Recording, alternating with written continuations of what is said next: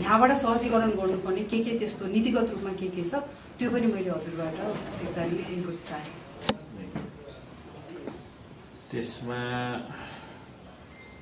त्यो सफ्टवेयर के अरे को पाटो नै हो शिक्षा भनेको मैले बुझ्दा चाहिँ अब त्यसमा चाहिँ नि सबभन्दा पहिला त हामीले शिक्षकहरूलाई अलिकति अब फेरि शिक्षक होइन आफैले पढाइरहेको हुन्छ समाजलाई दिशा देखाइरहेको हुन्छ अब यस्तो उस्तो भनेर शिक्षकलाई सिकाउने कुरो पनि भएन होला होइन त्यही पनि नीति चाहिँ बनाइदिनु पऱ्यो यहाँले अलिकति खालको।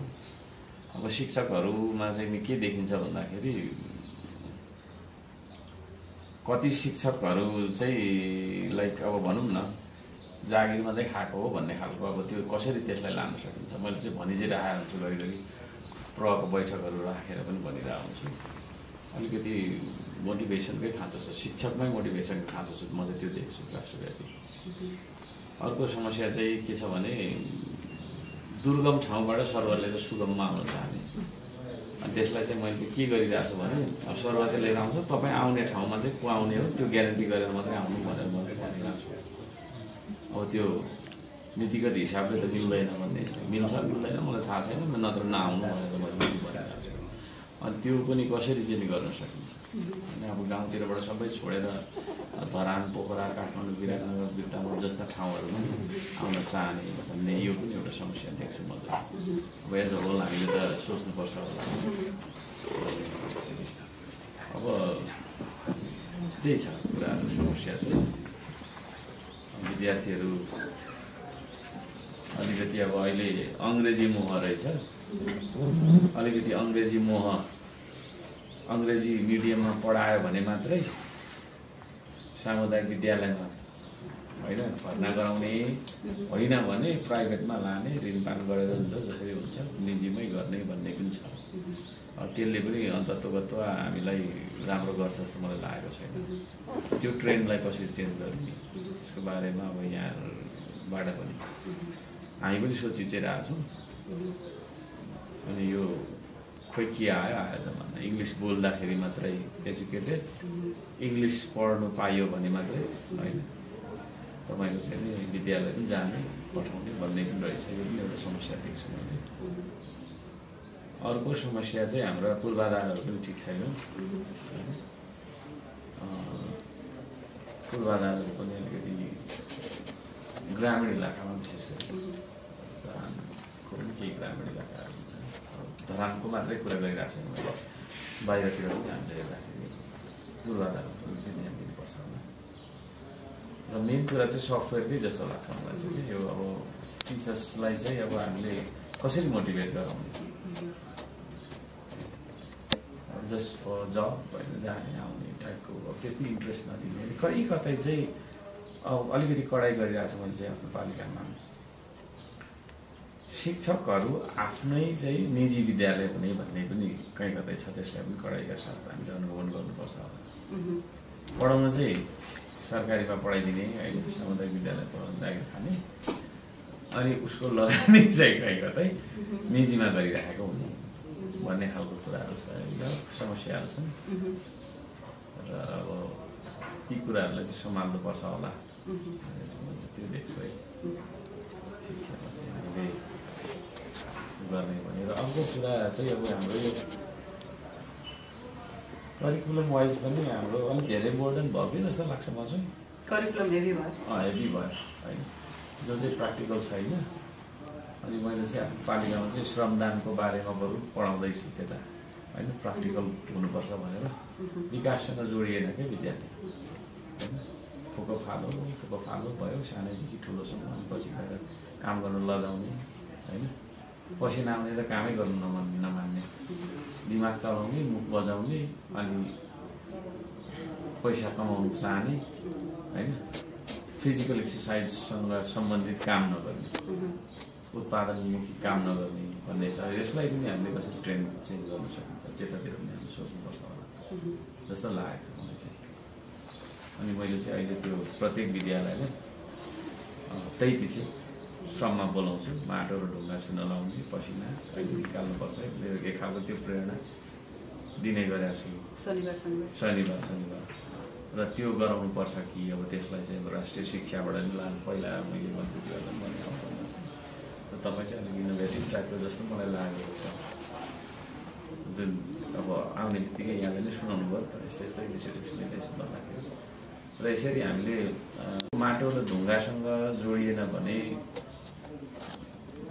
आउँदो उसले गरी खाँदैन जस्तो लाग्छ मलाई चाहिँ उत्पादन नै अब त्यहाँ छ होइन कृषिमा छ अनि कृषि भनेपछि चाहिँ हाम्रो विद्यार्थी भाग्छ है तपाईँ हामीलाई पनि गर्नु मन लाग्दैन को जान्छ खेतीमा बरु खेती बेच्यो होइन प्लटिङ गर्यो ब्याङ्क ब्यालेन्स राख्यो ब्याजले पैसा के अरे ब्याज पैसाले भाग खायो भन्ने खालको छ त्यसले गर्दाखेरि यसले चाहिँ दत्तो हाम्रो ग्रोस प्रोडक्सनमै नराम्रो गर्दो रहेछ र शिक्षा र समाज फाल्टो फाल्टो छ जस्तो लाग्छ मलाई चाहिँ शिक्षा यता कुदिरहेछ समाज यता राजनीति बिचतिर भेट भएको छैन र नेतृत्व अब गर्ने त शिक्षाले नै हो किनभने स्कुलिङ हुँदै हुँदै त्यही जे हामी पढ्छौँ जे सुन्दै आउँछौँ त्यही कुराहरू अनुसारको हाम्रो बोली वचनहरू व्यवहारहरू हुने गर्छ त्यसले गर्दा शिक्षामा त्यो खालको अब क्रान्ति ल्याउन सकियो भने म त ल्याउँ भन्छु यहाँ नै हुनुहुन्छ केन्द्रबाट नै गर्ने फ्लो अब हामीले आफ्नो सहमति गर्न चाहेर सो शिक्षक चढुवाको लागि चाहिँ एउटा क्लियर मापदण्ड अहिले पालिका बेसको चाहिँ रोकेका छौँ किनभने मापदण्ड बनाउनु पऱ्यो ठ्याक्क दुर्गममा एन्ट्री लिएर सुगममा 6 महिनामै आउने अहिले 1 वर्षको रहेछ त्यसलाई बढाएर 2 वर्ष गर्नुपर्ने हो कि त्यसको मापदण्ड हामी तयार गर्दैछौँ एउटा त्यो अनि दोस्रो चाहिँ नि हामीले एउटा म्यापिङ पनि गर्दैछौँ कुन विद्यालयमा रेसियो के छ होइन शिक्षक कति छ त्यो अनुपातको विद्यार्थी कति छ त्यो अनुपातको शिक्षक कति छ भनेर होइन त्यो एउटा मिलाउनु पनि बाँकी नै छ विभाग हजुरको शिक्षा विभागमा चाहिँ नि इएमआइएस स्कुलमा एक्सेस छ होला होइन त्यसबाट चाहिँ धेरैवटा केटा निकाल्न पनि सकिन्छ र रिसेन्टली हामीलाई त्यो प्रोजेक्ट गर्नको लागि किनभने अब हाम्रो फर्टिलिटी रेट त घटिरहेछ होइन बच्चा जन्मिने क्रम कम भइरहेछ भनेपछि कतिवटा जिल्लामा निर्जलीकरण पनि भइरहेछ होइन त्यो पालिका लेभलको प्रोजेक्ट गर्न सक्ने रहेछ तपाईँको पनि मैले एकताली धरानको के छ प्रोजेक्ट गरिदिनु तपाईँ आउने थाहा भएपछि भनेर गरेको थिएँ त्यो तपाईँलाई इमेल पनि गरिदिन सक्छु के भइरहेछ त्यो गऱ्यो भने पूर्वाधार पनि कस्तो बनाउने होइन त्यो निर्जलीकरण भएको ठाउँमा आरसिसी बनाएर काम भएन त्यसमा मेबी ट्रस्ट मोडालिटीमा जानु पर्यो होइन त्यो प्लानिङ गर्नलाई पनि सहज हुन्छ भनेर त्यो अब अहिलेको यो 1 वर्ष मात्र होइन कि 3-4 वर्षको लागि सोचेरै काम गरौँ भनेर त्यसमा चाहिँ नि म लागिरहेको छु होइन मैले त्यसमा एकदमै महत्त्वपूर्ण देखेको चाहिँ नि तपाईँहरू फ्रन्टलाइनमा हुनुहुन्छ होइन तपाईँहरूको एक्सपिरियन्स के छ त्यो अनुरूप यहाँ कहाँ खोज्ने त त्यो विज्ञता कहाँ खोज्ने देशमा छैन भने विदेशबाट ल्याउने हो कि मोडल छैन भने त्यो मोडल बनाउन लाउने हो कि त्यसमा चाहिँ नि म काम गरिरहेको छु होइन र अर्को जुन के भन्छ करिकुलम चाहिँ हाम्रो एउटै रहेछ निजी र सरकारीमा तपाईँलाई म त्यो आज बिहान इआरओले प्रस्तुत पनि गरेको थिएँ आफ्नो त्यो रिसर्चको फाइन्डिङ्सहरू होइन त्यो हेर्दाखेरि जुन यो भाषा निर्माण छ नि निजीमा राम्रो यसमा नराम्रो भनेर खास चाहिँ नि निजीभन्दा अन एभरेज तलब चाहिँ नि सामुदायिक स्कुलमा पढाउने शिक्षकहरूले पाउने रहेछन् तर आउटकम कसरी राम्रो भयो भनेर त्यो चाहिँ अध्ययन गर्ने त्यो भाषा कहाँबाट आइरहेछ भनेर चाहिँ बुझ्नु जरुरी छ जस्तो लाग्यो कि इसिडीको पनि हेऱ्यो यो बाल विकासकोमा होइन फरक छ होइन फरक छ तर प्राइभेटमा तपाईँको 4 वर्ष विद्यार्थीलाई राख्छ 1 क्लासभन्दा अगाडि हाम्रोमा 1 वर्ष सामुदायिकमा 1 वर्ष मात्र राख्छ तर त्यो अनुरूपको 4 गुणा बढी चाहिँ उसको आउटकम छैन भनेपछि जुन यो भाषा निर्माण भएको छ नि निजीमा राम्रो बोर्डिङमा राम्रो त्यो चाहिँ नि कतै न कतै हामीले त्यो भाष्यले चाहिँ नि शिक्षाको व्यापारीकरणमा खास जोड परिरहेछ कि छैन त्यो दुई किसिमको त्यो जुन भन्छौँ नि त्यसको तथ्याङ्क चाहिँ के हो भनेर अब खोज्नु चाहिँ जरुरी भइसक्यो जस्तो लाग्छ होइन अब यसपालि चाहिँ नि +2 को एटलिस्ट काठमाडौँबाट चाहिँ नि यो सेन्टरहरू ऱ्यान्डमाइजेसन गर्ने कि होइन त्यो ठ्याक्क अब जुन यो सेन्टर किन्ने भन्ने त्यो आइरहेछ त्यसलाई चिन्नको लागि भाष्य छ भने त्यसलाई चिन्नु पर्यो भइरहेछ भने त्यसलाई हटाउनु पर्यो होइन त्यो गरेर अब इभन स्कुलको युनिफर्म नलाइकन जाने हो कि ताकि कसैले यही स्कुलको विद्यार्थीलाई सहयोग गर्छु भने त्यो गर्न नसक्ने कि होइन त्यसमा चाहिँ अलिकति वर्क पाइलटिङ गर्दैछौँ यही वर्ष होइन त्यो कस्तो हुन्छ त्यो पछि तपाईँहरूलाई सेयरै गर्छौँ अनि यसपालि चाहिँ नि यो आर्थिक वर्षमा जुन यो स्मार्ट स्कुलको यो स्पेसली आइसिटी पढाउनको लागि एनटिएसँग हामीले सहकारी गरेका छौँ त्यसमा चाहिँ नि सङ्घले बजेट छुट्याउनु त भइहाल्यो त्यसैले प्रदेश र स्थानीय तहले पनि सिमिलर लेभलको शिक्षामा बजेट छुट्याइदिने हो भने चाहिँ मेरो विचारमा चेन्ज चाहिँ गर्न सक्छ। त्यसको लागि पनि म रिच आउट गरिहाल्छु होइन। त्यसपछि दोस्रो चाहिँ नि हिजोबाट एउटा आह्वान पनि गरेको छु।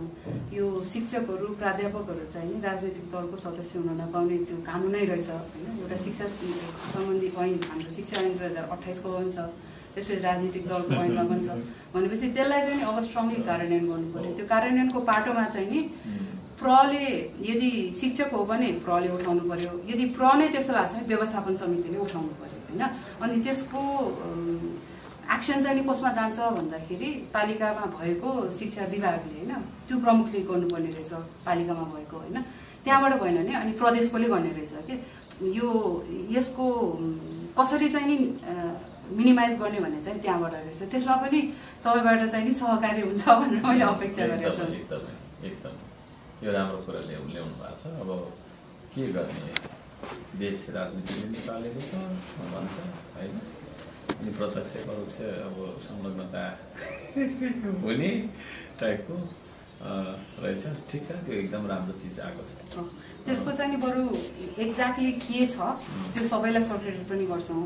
तर शिक्षा क्षेत्रबाट दलीय राजनीति हटाउँछ कि भन्ने चाहिँ हामीले जति लगानी गरेका छौँ नि, मैले अघि तपाईँलाई भने होइन, प्राइभेटको मा काम गर्ने शिक्षकले बढी कमाउँछन् अन एभरेज के। त्यो थोरै स्कुलहरूलाई छोडाउनु त्यो अपवाद भयो, तर अन एभरेज त्यस्तो रहेछ। तर पनि रिटर्न आइरहेको छैन, तर पनि शिक्षक मोटिभेट भइरहेछन् भने कहीँ त कहीँ हामी खोज्नु पऱ्यो नि त। अनि यसको चाहिँ नि राम्रो काम गर्नेलाई प्रश्रय दिनु पऱ्यो होइन, नराम्रो काम गर्ने मान्छेलाई चाहिँ नि त्यो राजनीतिक प्रश्रयबाट चाहिँ हटाउनु पऱ्यो भनेर त्यसको अभियानमा तपाईँ पनि जोड्नु होला। सरकारी म त जोडिन्छु नै त्यसमा होइन, केही छैन। तर त्यो जुन राम्रो छ, अप्ठ्यारो छ तर राम्रो छ। त्यो त गर्नैपर्छ। अप्ठ्यारो छ तर राम्रो छ। हुन्छ, धन्यवाद छ यहाँको समयको लागि।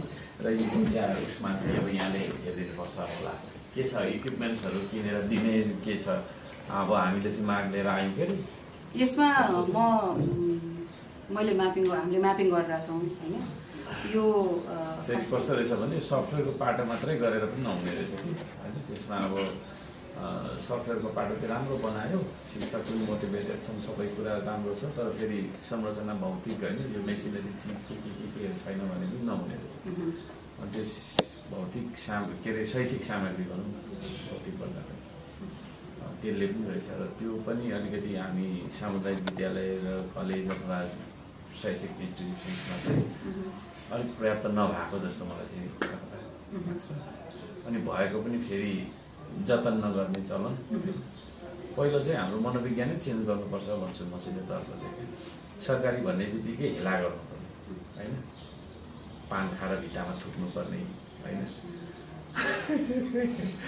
ढोका झ्याल नहुनुपर्ने टाइपको है, एउटा चुकुल पनि नफेर्ने वर्षौँसम्म। किन भन्दाखेरि चाहिँ त्यो चाहिँ सरकारी भएको कारणले भन्ने यो यसैलाई चेन्ज गर्नुपर्छ मैले देखेको छैन होइन। सरकारी भनेपछि त झन् सबैको हो, सबैले माया गर्नुपर्छ भन्नेमा चाहिँ लाग्नुपर्नेमा त्यस्तो रहेछ क्या भन्ने थियो। अनि हाम्रो खासमा चाहिँ त्यो पनि भएको रहेछ।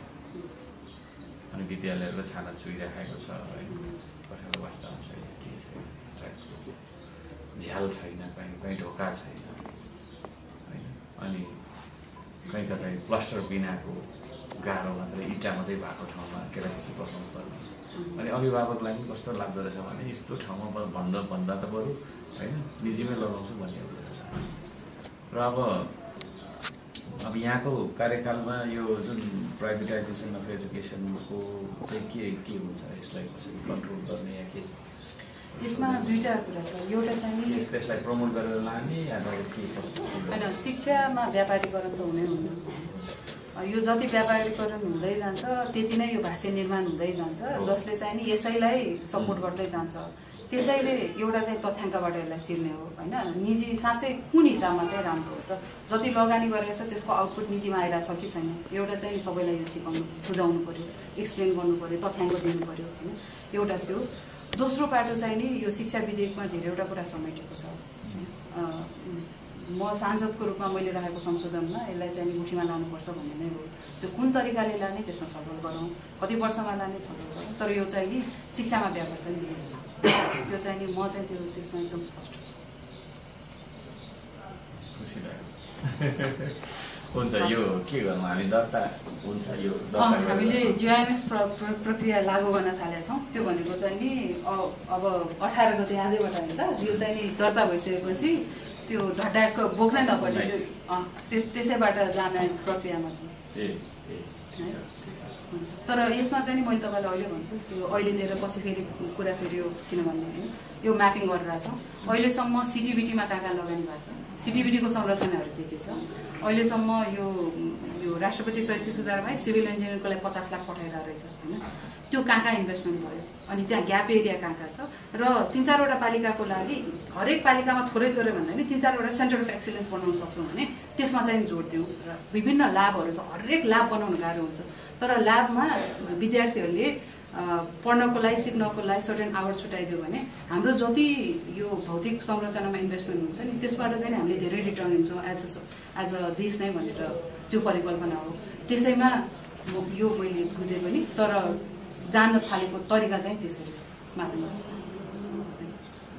र अब यहाँहरूलाई एउटा मेरो अर्को अनुरोध चाहिँ नयाँ विचार लिएर आउनु भएको छ। यो सधैँ मन्त्रालय आइराख्ने यो झन्झटलाई पनि हटाउनुपर्छ होइन। कतिले चाहिँ चाहँदो रहेछ मलाई आओस् नमस्ते गरिदियोस् होइन, मलाई जसले धेरै नमस्ते गर्छ उसलाई चाहिँ गरौँला भन्ने। अब तपाईँ नयाँ विचारको भएको कारणले तपाईँहरूले एउटा बहस छेड्नु पर्यो कि पालिकाबाट के चाहिने उतैबाट इमेल गरेर त्यसैले ढुङ्ने क्या होइन। एक्ज्याक्टली खास गर्न खोजेको त्यही नै हो। त्यतातिर लाग्नुपर्छ। अब तपाईँहरूले त्यहाँ बस छेडेर त्यतातिर चाहिँ मुलुक जानुपर्छ। यो सधैँ हामीलाई अब धरानबाट आउनु त मलाई यस्तो छ भनेपछि उता के अरे हुम्ला जुम्ला होइन, उता बैतडीबाट पनि देखिरहेको छु यहाँ हाम्रो के अरे मेरो सापहरू उहाँहरूलाई कति गाह्रो भएको होला। अनि फेरि अब जस्तै तपाईँहरू जस्तो मान्छेलाई भेट्नलाई चाहिँ सजिलो पनि हुँदैन, त्यो पनि छ। अब कहीँ कतै स्वकीय सचिवले नै पनि उ गरिदिने त्यो पनि छ नि त। अब डाइरेक्ट सम्पर्क हुँदैन, अनि कता के तर यहाँ आउँदा त्यो एक्सपिरियन्स मैले गरेँ भन्नु खोजेको छ होइन। तर यो चाहिँ एज अ के अरे लोकल गभर्मेन्टको एउटा प्रतिनिधि भएको कारणले हामीले भोगेको शास्ति चाहिँ त्यो पनि होइन। अब जस्तै सोलुखुम्बु उता ताप्लेजुङको मान्छे आउँदा होइन कति चाहिँ उसलाई होला त। अब त्यो आउनु पर्यो, आएर यहाँ भेट्नु पर्यो होइन, फेरि सधैँभरि आइराख्नु पर्यो। त्यो ट्रेन्डलाई पनि चेन्ज गर्नुपर्छ है। यो चाहिँ मेरो सुझाव है। यसमा मलाई एउटा एडिसनल सुझाव दिनु न होइन। मैले दुईवटा कुरा सोचेको थिएँ। एउटा चाहिँ नि यसपालि प्रदेश सङ्घको मन्त्रीहरूसँग पनि कर्मचारी साथीहरू बस्यो शिक्षाको लागि, र यसपालि यो नगरपालिका र गाउँपालिका महासङ्घको रिप्रेजेन्टेटिभ्सहरूसँग पनि बसियो कि त्यो अब मेरो एक्सपेक्टेसन चाहिँ नि उहाँहरूले समन्वय गर्छ भन्ने हो। त्यो बरु स्ट्रङ गरौँ होइन त्यसमा। अनि अर्को चाहिँ नि यता विषयगत समिति भन्ने रहेछ शिक्षाको, जसमा चाहिँ नि यो चाहिँ ऐनमै रहेछ। त्यो आज परिमार्जन गर्नको लागि मैले त्यहाँ राखे पनि छु रिक्वेस्ट होइन, यो अप्पर हाउसकोमा। त्यहाँ चाहिँ नि स्थानीय पालिकाको जम्मा 1 जना मात्र रिप्रेजेन्ट, त्यसरी त हुँदैन होइन, बरु त्यहाँ बढाउनु पर्यो। त्यसमा चाहिँ नि अहिले चाहिँ नि आमन्त्रित चाहिँ मैले धेरै गर्न सक्छु, तर आमन्त्रित मात्र होइन कि उहाँहरूको सदस्यता नै कायम हुने गरी चाहिँ काम रिक्वेस्ट मैले त्यो ऐन परिमार्जनको लागि मैले रिक्वेस्ट पनि गरेको छु। हाम्रो तपाईँहरूको यदि वाट्सएप ग्रुप छ, भाइबर ग्रुप छ, मेयरज्यूहरूको उपमेयरज्यूहरूको, त्यसमा हामीलाई नि कनेक्ट गरिदिनु होला। हामीले चाहिँ नि एटलिस्ट हरेक पालिकाको यो शिक्षामा काम गर्ने विभागको प्रमुखहरूको चाहिँ एउटा ग्रुप बनाएर त्यहाँ के भइरहेछ, के गाह्रो भइरहेछ त्यो चाहिँ समन्वय एकताली गरौँ कि भनेर त्यो एउटा ग्रुप चाहिँ बनाउने सोचमा छु है। तपाईँहरूको अलरेडी ग्रुप छ भने मलाई एड चाहिँ गरिदिनु होला। ए हुन्छ।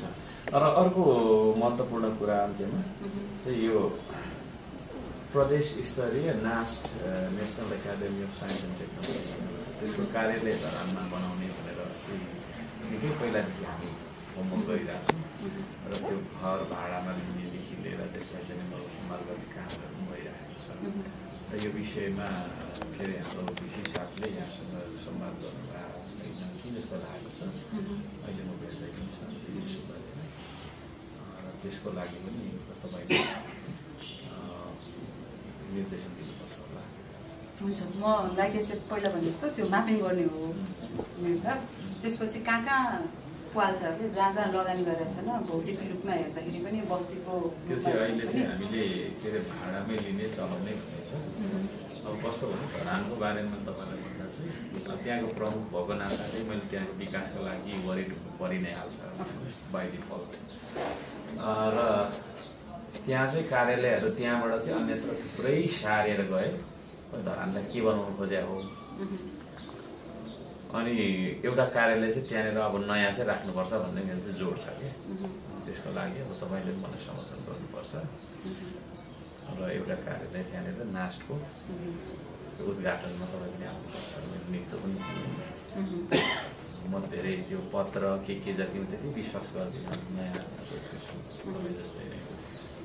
त्यसले गर्दा पत्र नपठाए पनि यो उद्घाटनमा चाहिँ मुखैले मैले हुन्छ मेरो समय व्यस्तताले जति हुन्छ स्कुल हामी जाउँ भने एकचोटि होइन कस्तो छ। बाहिर तपाईँ चाहिँ कहाँको पद हो? उता आउनु भएको छ छैन तर बिपिकेएसको लागि चाहिँ नि धेरै ट्राई गरेको त्यो चाहिँ नि तपाईँको एक्ज्याक्ट लाइन मिनिस्ट्री चाहिँ नि स्वास्थ्यमा पर्छ। त्यो मैले देखेको चाहिँ नि त्यो एउटा सेनेटको बैठक कल गरेर जुन त्यो बढुवाहरू रोकेको छ त्यसमा एउटा जोड दिनु हो भने यो नमिल्ने चाहिँ होइन रहेछ। तर त्यसको लागि मैले पनि ताकेता गर्दैछु प्रधानमन्त्रीजीसँग बिपिकेएसको सेन्ट्रलको बैठक राख्यौँ ताकि जति पनि यो पदपूर्ति भएको छैन 74 त्यसमा चाहिँ एमबिबिएसको त्यो कोटाको बारेमा पहिला घटेर आयो के अरे जति थियो त्यो घटेर आयो। त्यहाँको त्यो भनौँ न म्यान पावर बढाउन सक्ने एउटा प्रोफेसरहरूको सङ्ख्या र त्यो इन्फ्रास्ट्रक्चर अनुसारको चाहिँ कोटा कमी भयो भन्ने खालको गुनासो छ। त्यो चाहिँ तपाईँको मन्त्रालयमा छ। त्यसमा कोटा भन्थ्यो भने उहाँहरूको पदपूर्ति नै भएको छैन कि त्यो जति प्रमोट हुनु पनि त्यही भएको छैन। त्यो 2074 सालको त्यो मेन समस्या त्यो हो होइन। त्यो एउटा हटाइदिएपछि बिपिकेएसमा त पहिला बाहिरको मान्छेहरू नै आएर पढ्थे। त्यसको लागि चाहिँ भिसाको प्रक्रिया सहज गर्नको लागि मैले योसँग संवाद गरिरहेको छु। बाहिरबाट आउँदाखेरि नै म स्टुडेन्ट भिसामा अहिले त टुरिस्ट र नन टुरिस्ट मात्रै छ नि त आउँदाखेरि त्यसमा स्टुडेन्ट पनि थपेर अनअराइभल स्टुडेन्ट भिसा दिन मिल्छ कि भनेर त्यो पनि हेरिरहेको छु। त्यसले खास धेरै बिपिकेएसमा त धेरै अन्तर्राष्ट्रिय विद्यार्थी पनि आउँछन्। त्यो चाहिँ नि एकदम प्रभाव छ। हुन्छ। Thank you.